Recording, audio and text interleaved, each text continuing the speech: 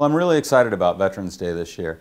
In years past, we've only had one event where we met in front of the bookstore and we had a guest speaker, we had music, we had a color guard, usually with our Army ROTC program. This year we're going to do the same thing.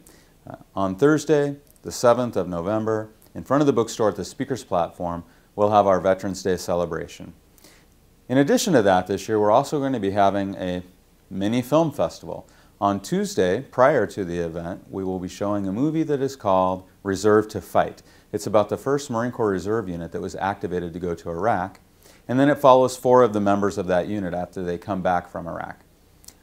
After our event on Thursday, the 7th, we'll also be showing a movie that day, which will be called Restrepo. It's an award-winning documentary about an Army unit in the Korengal Valley of Afghanistan.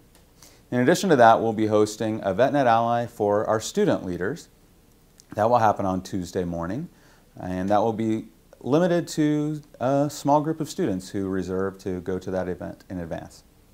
And of course, we'll be welcoming everyone to our new center here in the Foundation Building on Thursday during an open house from 11 to 1. My name is Marshall Thomas, and I'm a veteran of the United States Marine Corps.